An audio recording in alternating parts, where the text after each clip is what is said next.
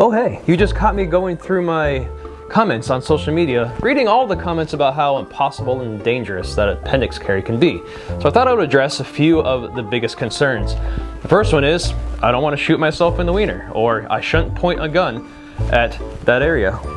Well, the first thing to note is that a gun in a holster will not just go off and shoot yourself. So a holstered weapon is a safe weapon. Next thing is holstering. If you think you're gonna shoot yourself holstering appendix, you probably shouldn't be holstering in any other position. Keeping your booger hook off the bang button while holstering slow and intentionally is very important. How do I sit down? Well, you back yourself up against the object in which you plan to be seated. Bend at the knees, allowing your bottom to make contact with the seat. If you find that your gun is making contact with things that you don't want your gun to be making contact with, try pulling your pants up. You're not in a 90s rap video.